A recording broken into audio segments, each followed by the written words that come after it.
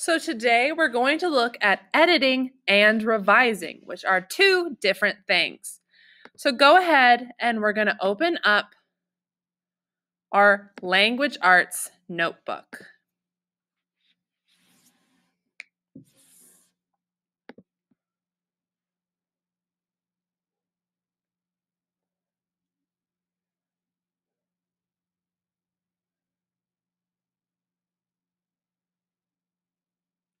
Scrolling down, we are going to go to page 42. Now, revising, you are going to do the arms. Revising, if you remember when we talked about it in class, that's making it sound better. This is where you can add sentences and words to make your story sound and flow better. Remove words and sentences that are repeated or don't make sense or match the story. Move sentences or words to help your story flow better. And substitute or change out words for better words or sentences that provide a clearer picture. We moved these. You need to add more to I believe I am right. We don't know what you believe you're right about, nor do we know why. So we have to add words. We have to remove words from I believe that dogs are so much better in general than every single type of possible cat out there. Some of those are a little redundant, so we need to get rid of them. They are better for this reason. Movies provide much better stories. We need to probably put movies before the they are better for this reason because we don't know what they are until the second sentence. So this sentence should probably read, movies provide much better stories. They are better for this reason. And we're going to substitute out these lame-o words because movies are cool, they are fun, is lame-o. We need some weirdo words out there. So if revising is making it sound better, editing is going to make it look better with our cups.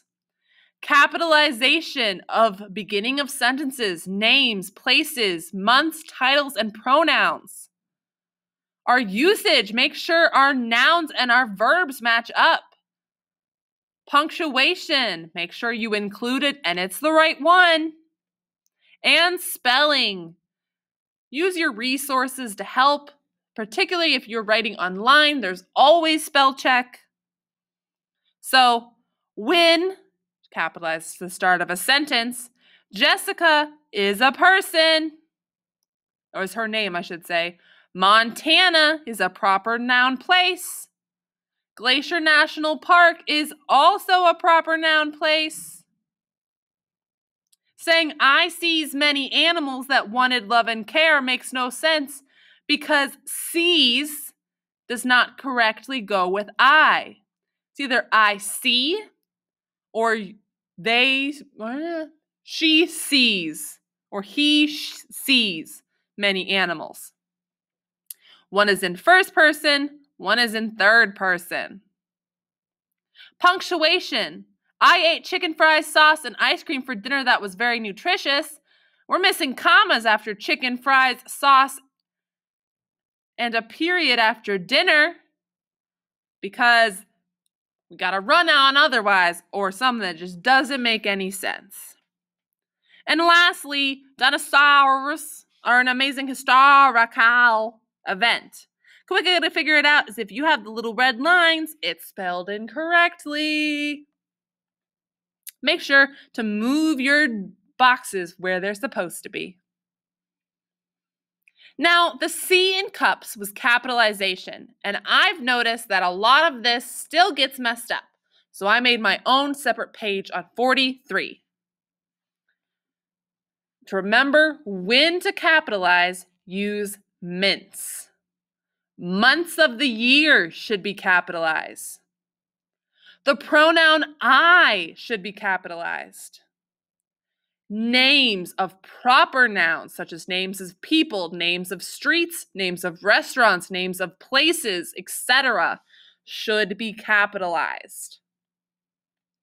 Titles of books, movies, and other works should be capitalized. And the start of a sentence should be capitalized.